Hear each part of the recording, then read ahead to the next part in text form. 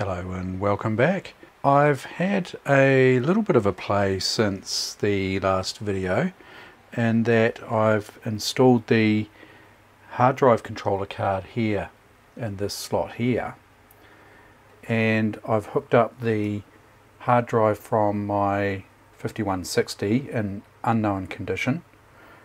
And I did try this earlier actually, and I got nothing but a lot of flickering on the hard drive LED when I first tried this, prior to fixing the RAM and you know, all those bits and pieces that I did earlier, and had no luck. But this time I've got some luck and I've got a bootable hard drive. So I'll just fire the machine up,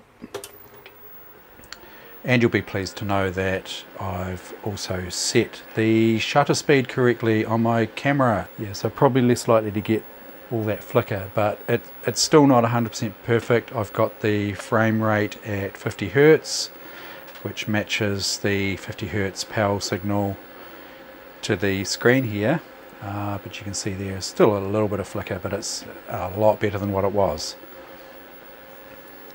So I'll just jump cut to the boot there. Okay, that's the floppy drive initializing, and I can hear the hard drive. And we should be able to see the LED flashing there.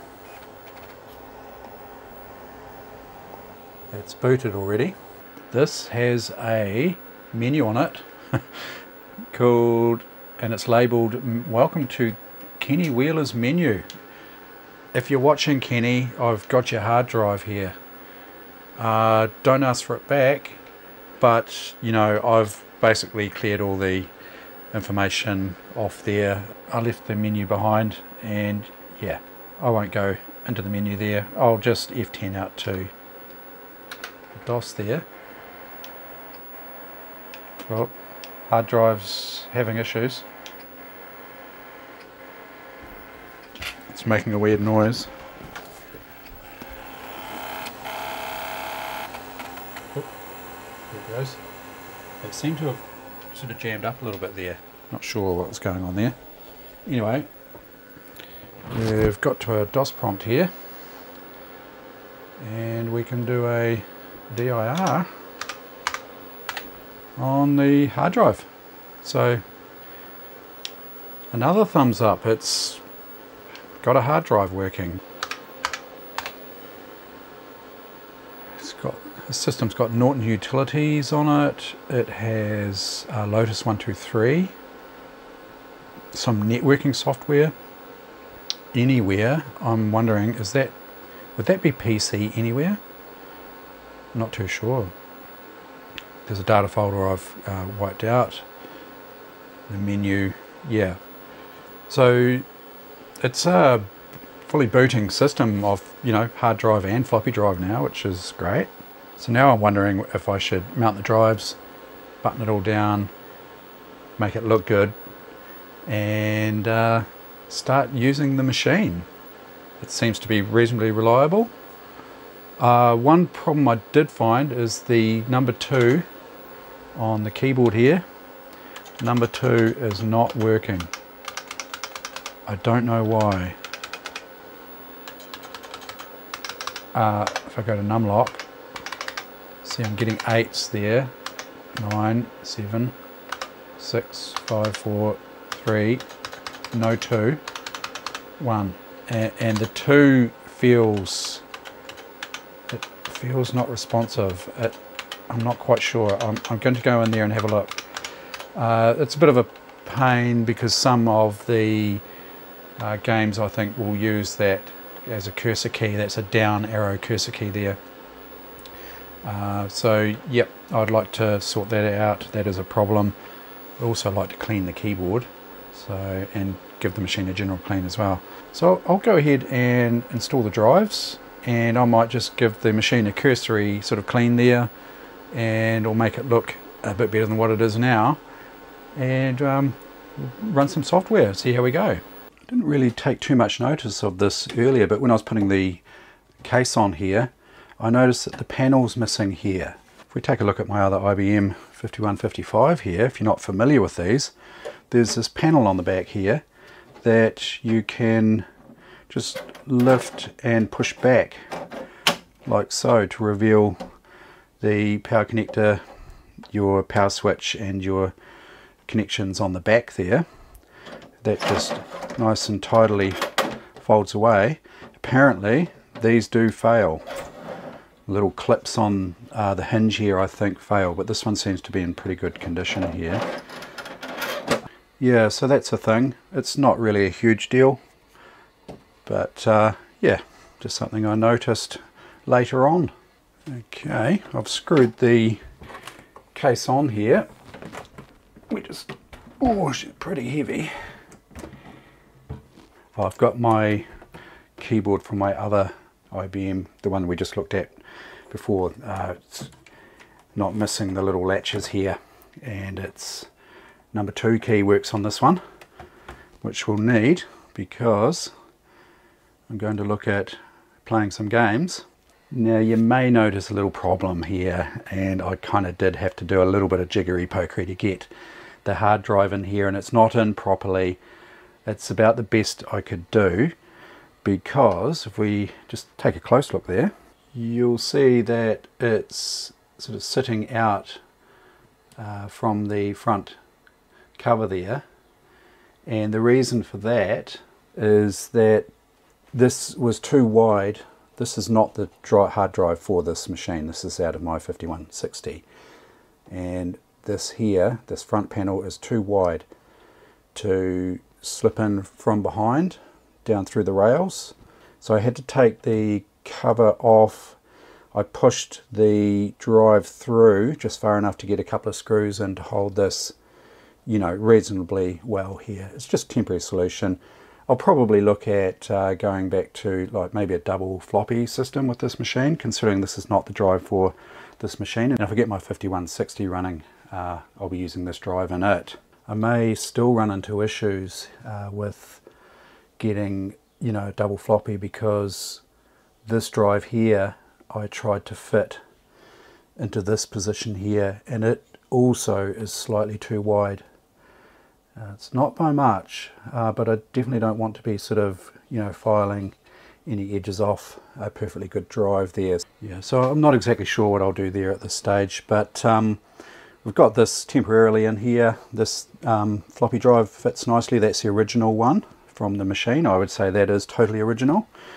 That's the one that came with it when I got it anyway. I did mention I've got some games, and I do have Railroad Tycoon here. It comes on the 5 1/4 inch floppy disk format, but I've actually copied it to the hard drive. So we'll have a wee play with that. I've got a driller, a couple of things to try. I do have other DOS games as well, but they're probably just the main ones we'll take a wee look at today, now that this machine's up and running. And let's see what we get here. There's the hard drive initializing there, and I'll jump cut to the end of the count up RAM. We've seen that plenty of times.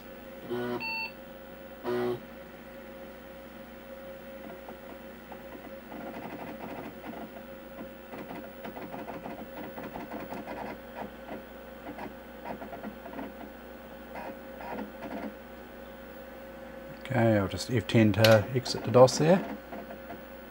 Okay, there we go. And I transferred Ms. Pacman onto this machine as well. I think I put it in a games folder. Yep, I did.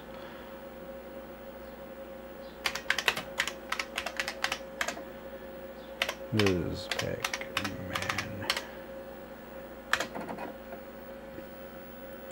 Okay, now you'll see it's looking a little bit dull here, and if I go F2 for options, and if I select monitor, which is F8, you can see here it's set to RGB. If I go F8, it changes it to composite, and then I might just change the key layout here. So change keys to C, and you can see it's got a lot brighter now.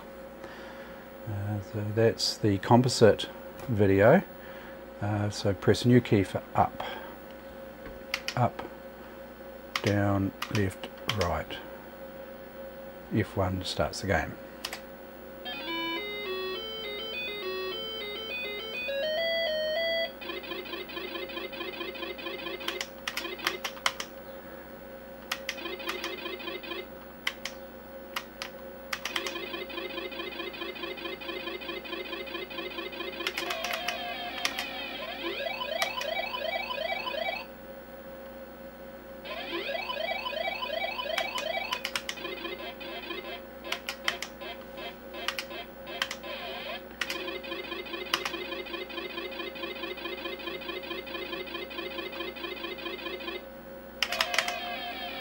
This game is a little bit fussy in that if you don't hit the button exactly at the intersection, well, it can, instead of, you know, let's say you're traveling across and you want to go up there, if you don't hit up in the right, exactly the right time, the gap, you might end up heading back the other direction, which is pretty annoying, like that. Yeah, so I went to come down here, didn't quite time it right. Instead of down, she went back. Which is different to the arcade. You know, the arcade would sort of buffer that, the arcade version.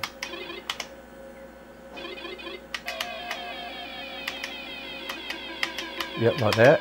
So, yep, you've got to be very accurate.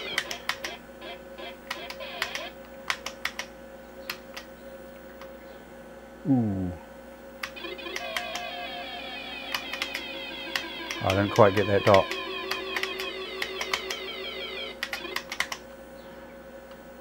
Can I win this? Ooh, risky. Oh.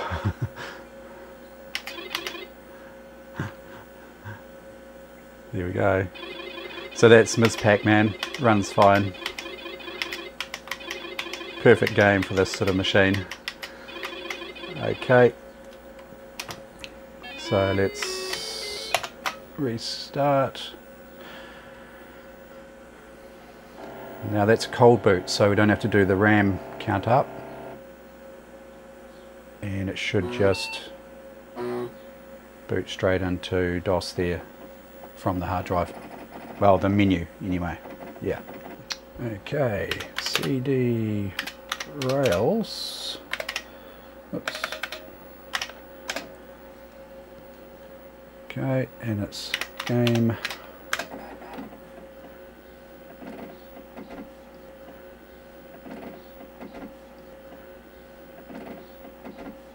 Yeah, I think the EGA here, you need 256K of RAM. Not sure what this adapter is capable of, the Hercules in here, but I found that this runs on the CGA 4 color, so I'll choose 5 there. And this game is not really recommended to play on a system like this. It's pretty slow. The screen being monochrome is not ideal.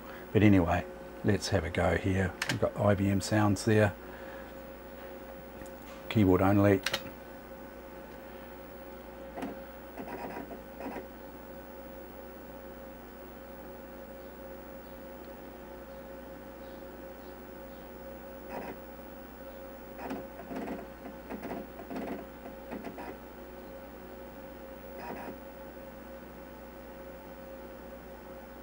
And I think at one point it appears to be stuck doing something here, but eventually it does load. Just having a real good think about it.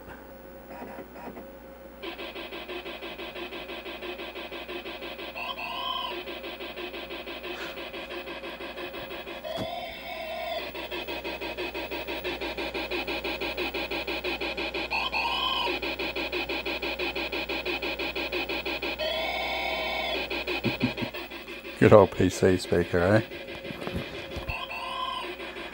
Pretty hard case. You can see the screen's not as clear as you'd expect. Not quite sure, you know, why it doesn't, and you'll notice some of the text is not all that clear as well. So escape on that. There's the design team. Okay, so let's start a new railroad, Eastern USA, investor. We'll just go with the defaults here. You can see that text here is not very readable. Probably something to do with the display option. Now when I say this machine's not ideal to play this game on, this is one of the reasons, because it takes an age to build the map as such. So we're adding mountains here at the moment. It's taken a little while, and then, you know, it's got to add the cities and the resources. Here we go, coal mines, lumber. You wouldn't want to be in a hurry. And you know, I thought a 486 was borderline for playing this game. Was it 486 or a 386? I thought it was borderline. I can't quite remember. It's quite playable on a 486 actually. It's probably borderline on a 386. It's not exactly smooth. Okay, world complete. Okay, press key. And then our shares will be up for grabs here. 100,000 shares of stock sold to local investors. Okay. Now that I know is a Challenger. Yep. So in the manual, this is the copy protection. In the manual, you'll see the different locomotives here, and you just have to identify and name the right one. If we take a look in the technical supplement here, we've got our keyboard commands. So regional display, I think that's what we're looking at now, is F1. Area, so if I just scroll,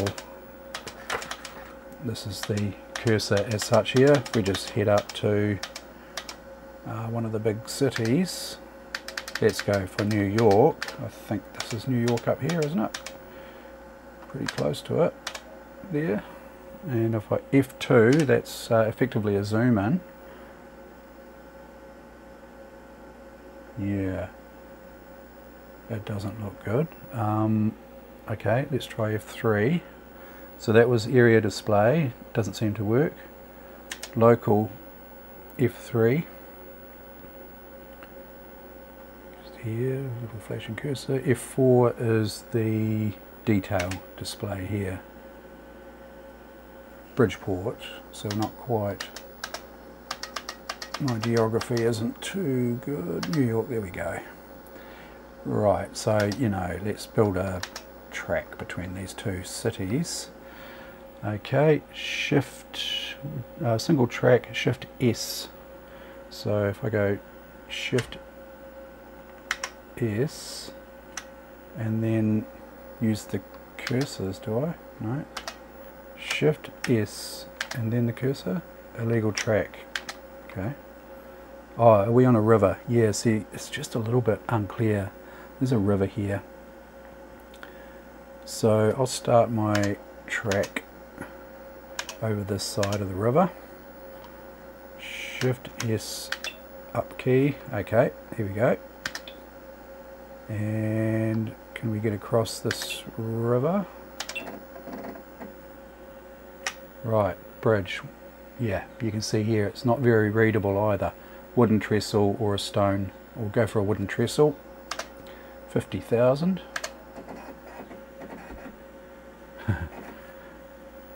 Building the bridge. Eventually. Yeah, the 8088 processor is not ideal for this.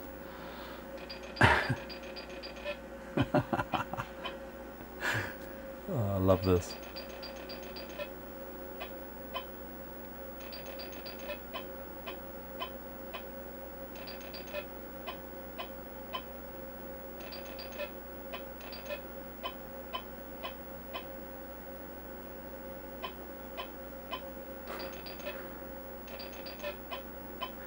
You can skip this, but why not watch it?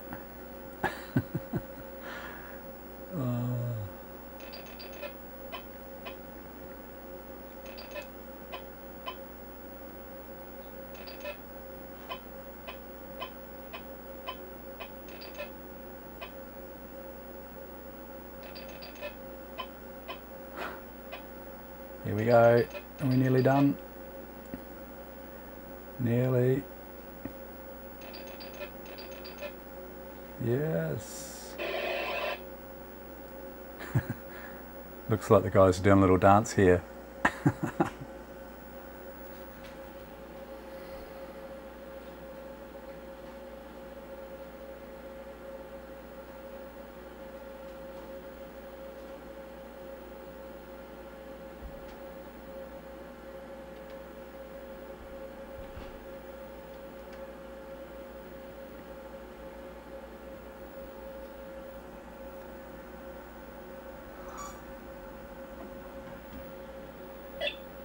Okay, there's the bridge built. So if we head northwest to Bridgeport, Shift S up. Is that going to be... Okay, station. I want a station there. But do I want my main station? Does it build my... I don't think it really matters, but I'll bring my cursor back down to New York here. F8. Here we go, another build process. Build track. Whoops, I just overshot. Wasn't watching. F8. Here we go. Let's put in a station at 100,000.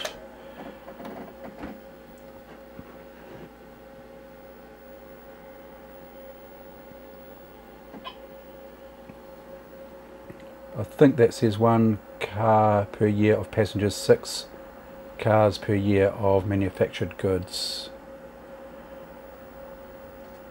Yeah, I'm not quite sure. See, this text here looks perfectly fine, but if it's the text is but if the text is sort of overlaid on a background as such, you know, like a darker background, it doesn't look that great.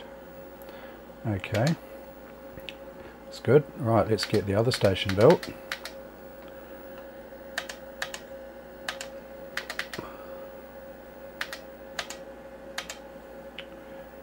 F8. Oh, I thought it was going to go through some big station building process there. It doesn't do a lot.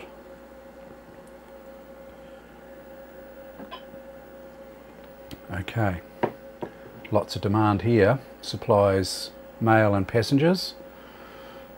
Okay, so I'll start with a passenger train. I won't play this for too long. I'll just show you at least setting up a train.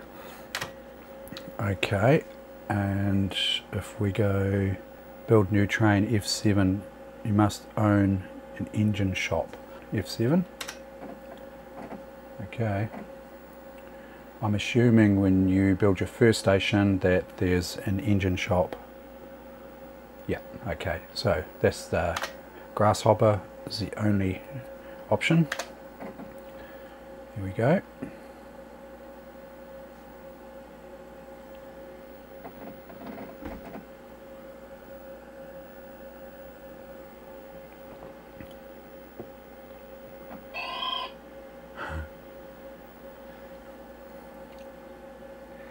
Okay, here's our Grasshopper. I'll choose a mail car.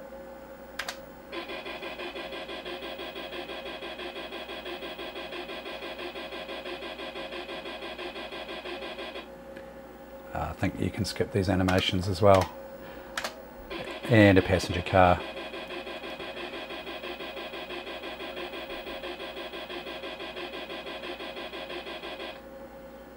And I think we'll leave it at that, just 2 carriages. This engine's pretty gutless.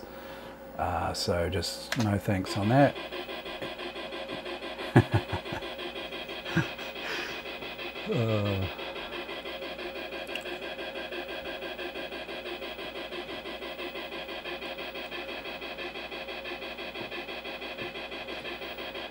yeah, you get the point. It goes all the way off the screen there. I think escape, yeah, okay. So now it's asking where we want, so there's only 2 stations, it's easy, right? No changes, so 1 mail, 1 passenger, pick up 1 of each in New York, deliver to Bridgeport, pick up 1 of each in Bridgeport, and deliver to New York. So that's good there. Just escape, I guess. And we've got our train. Yes. 2 carriages out the back here. Get you in closer there.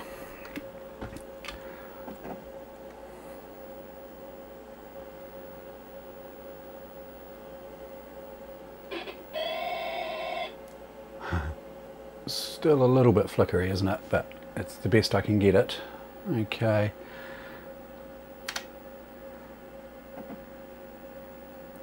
And we'll have a similar thing for the passenger inauguration, I guess. Yeah.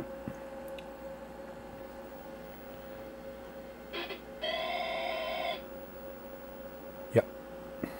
Okay. Let's go.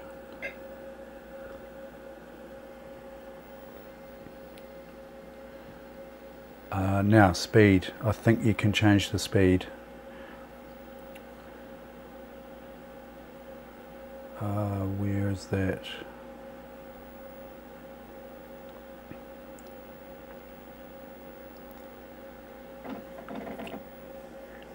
What's it doing now? It hasn't blown up already, is it, that train? Oh no, new railroad company, okay. As you can see, it's pretty slow, but even on the recommended system, which I think, what are the recommendations for this game? Let me just have a quick look in the technical supplement here. So the display, just while we're there, the display, you can pause that if you like, take a quick look here, I'll read that to you. The simulation requires a color monitor with an IBM CGA, EGA, MCGA, VGA or Tandy 1000 graphics system. EGA systems must have 256K on the graphics card, standard on all but the earliest releases. The simulation will not run on a system with a monochrome monitor. Well, yeah, you can see why they don't recommend it. It'll run. Is it technically a monochrome monitor? The monitor's monochrome, but the graphics card? I mean, it was supporting composite and Miss Pacman, so yeah, I'm just not 100% au fait with the Hercules adapter there.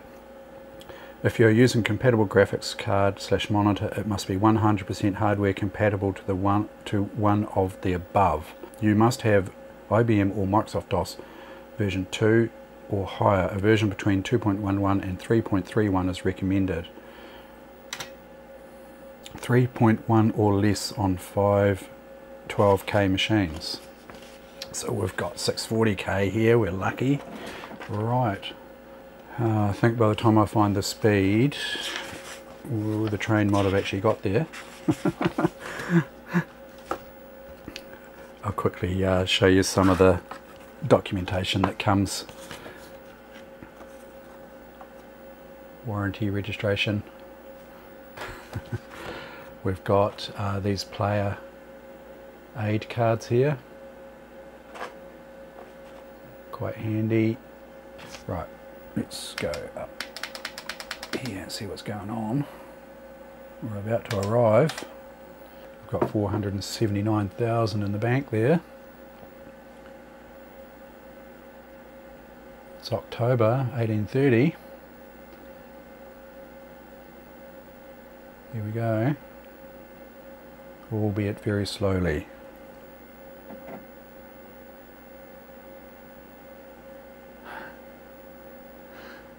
What have we got here? Ah.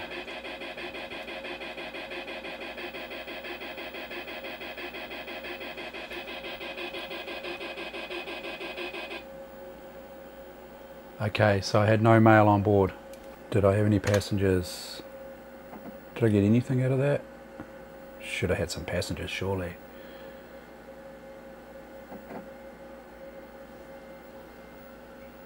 Yep, so you can see you wouldn't want to be in a hurry.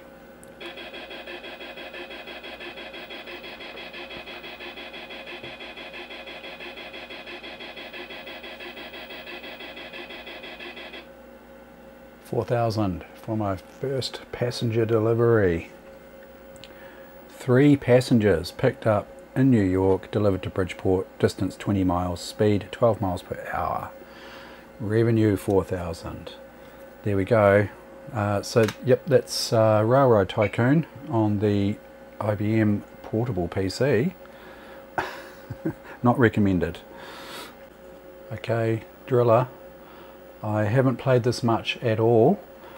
The first time I saw this game was on the Spectrum, and yeah, it didn't really play out a lot even back then, but it does run on this machine again slowly. So the specs, it recommends IBM PC and compatibles DOS 2 or later, CGA or EGA. There's our controls here. We've got a manual, and we have this little map. It's a little map card here. So it tells you to affix tab E, affix A there. Oh yeah. So it's a sort of, what is that? Hexagonal, 3-dimensional hexagonal shape. I don't know, it's making some funny noises. Let's try it. There we go, that looks better.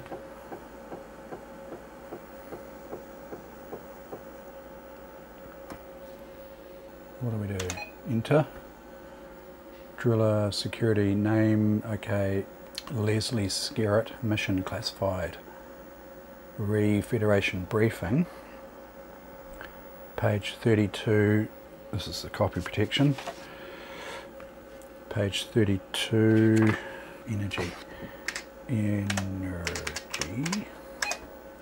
Okay, keyboard only.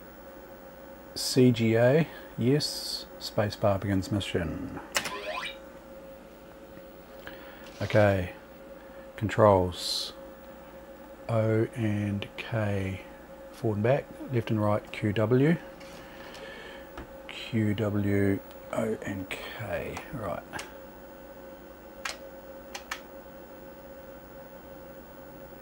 It's slow, but you got to remember this is running on an 8-bit processor. Well, it's 16-bit internal.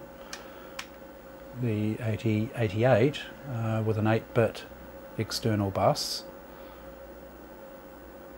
so you've got to bear that in mind. Through a door here, and we're being fired at, I think. Oh, I'm hitting the wrong button. Left and right, slightly. I think we can shoot these, right? Fire 0.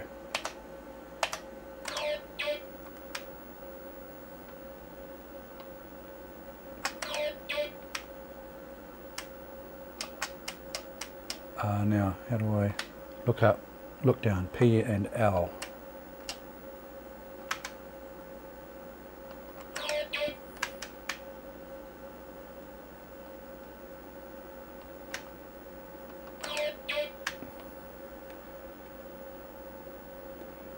Not entirely sure what the objective is. It's back.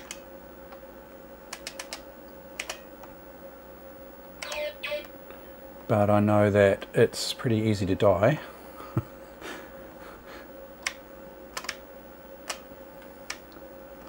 Now, where am I? What? Oh, I'm looking at the ground, am I? Yep. Okay. We can go through here. Oh, that's up and down. Joystick would be handy. In fact, I'm pretty sure the 6-pack Plus has got a joystick port. Can't quite remember now. I have to have a look at that. We can go in here and sneak down this little alleyway here.